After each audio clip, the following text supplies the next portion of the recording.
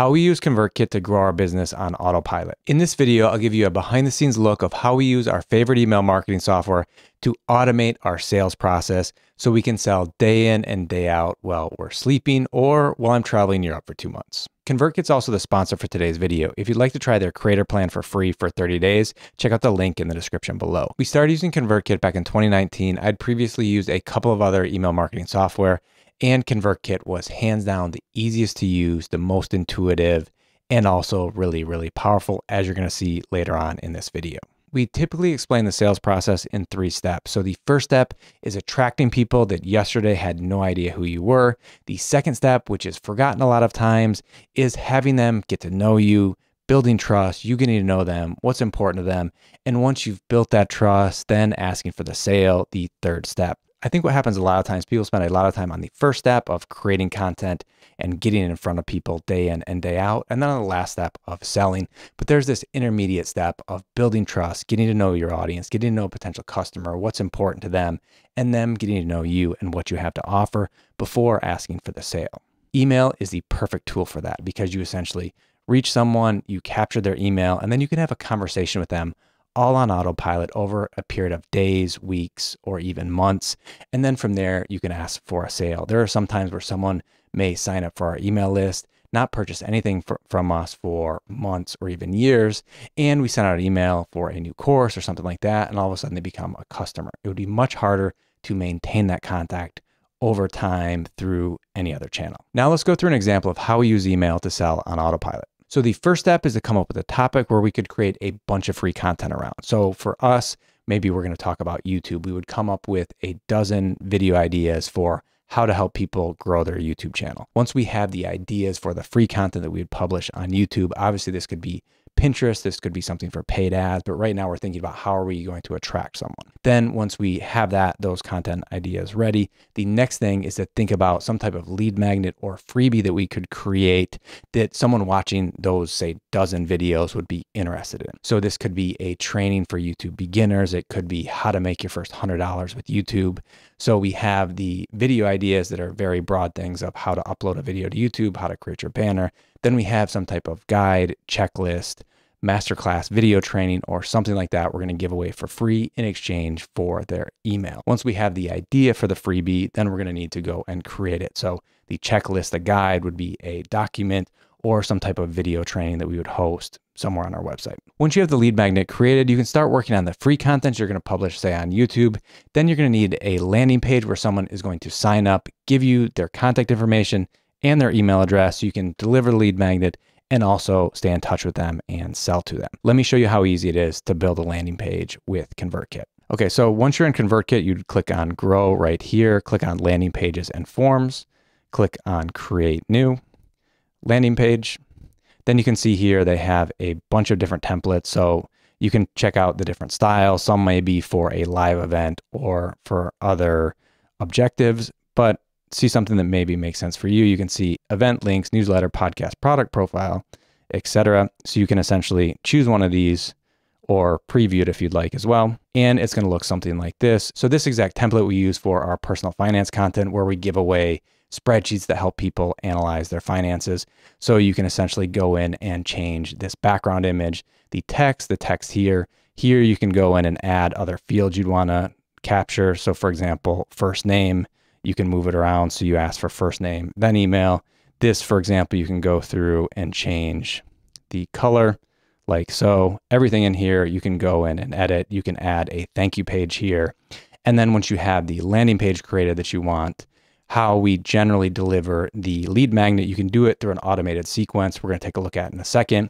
But if you want to just deliver it immediately, you click on incentive right here. You can edit the email content. So you can go and edit all of this.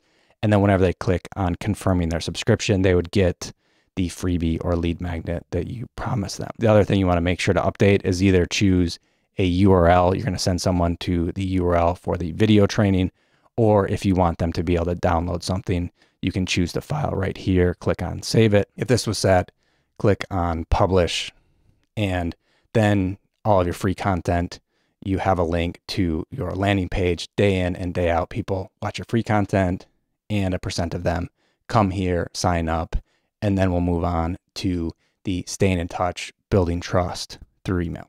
So we delivered the lead magnet through the incentive email that I just showed you. The next thing we want to think about is how do we segment our audience? So someone interested in YouTube, TikTok, Instagram, Facebook ads, building a website, whatever happens to be, we may talk to each one of those individuals differently. We may send them some emails and not other emails, depending on what the person is interested in or the phase that they are in their business. To do that, you want to use tags and segments. So for example, to create a tag, you have a form or a landing page, or when someone makes a purchase somewhere, you can essentially set up through rules where someone performs this action, add this tag. And then after tags, you have segments, which are essentially groups of segments or tags. So if you have maybe 5 different things you give away related to helping people with Instagram, then from there, you could create a segment of people interested in Instagram. So now we want to think about how do we stay in touch and build trust with someone who just signed up on our email list. And we're going to do that through automated sequences. There's essentially 2 steps here. So the first step is to click on automate and visual automation, then new automation, and then start from scratch. Then what you're going to do is choose how to kick off the automation.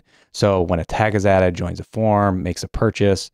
So let's just choose, that's YouTube guide. So someone gets a tag for YouTube guide. That's the event that starts this automation. And then what we want to do here is the action. So what we're going to do here is send an email sequence. You'll choose the sequence. So best email sequence ever, add action.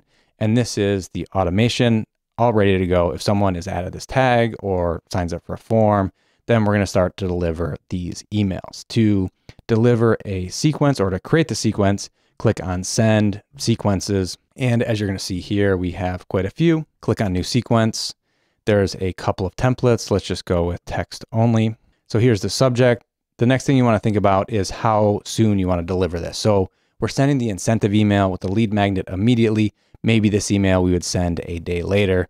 But if you want to send something else immediately, you could send something an hour later after the first one. Or if you just put 0 here, it's going to be sent immediately. But let's go to days, 1 day, and then we can go through and create the email here. There's personalizations. You can change the headings, numbered list, images, all sorts of stuff you can add to the email.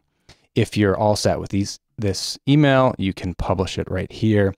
And then so this one is going to be sent 1 day after the incentive email. Then here, maybe you want to send something else 2 days after that. So this is, again, we're just providing value right now. We're not selling anything. We can ask them questions. We can try to figure out what their biggest problems are, how advanced they are on a certain topic. All of this we can do on Autopilot. Then after, say, a couple of days of providing more value on top of whatever you gave away for free, then you want to think about additional emails that are going to present some type of offer. So, hey, you got this checklist for getting started on YouTube. Now we have this special offer, our course for YouTube beginners. And what we like to do is have some type of special offer for someone that signs up for one of your lead magnets. So we use another tool called Deadline Funnel, where you can essentially have a time period where if someone signs up today, say a week after of providing value, you give them an offer for 2 or 3 days where they have a discount on one of your products. So ConvertKit combined with Deadline Funnel allows you to send emails over the time of that offer. And if it's during that couple of days when the offer is valid, they get one price. And then after the offer expires, it goes back to the normal price. So I walk you through the process from someone finding us on YouTube, signing up for a lead magnet on our landing page, them getting to know us, and then receiving an offer for one of our courses. Again, if you'd like to try ConvertKit's creator plan for free for 30 days, check out the link in the description below.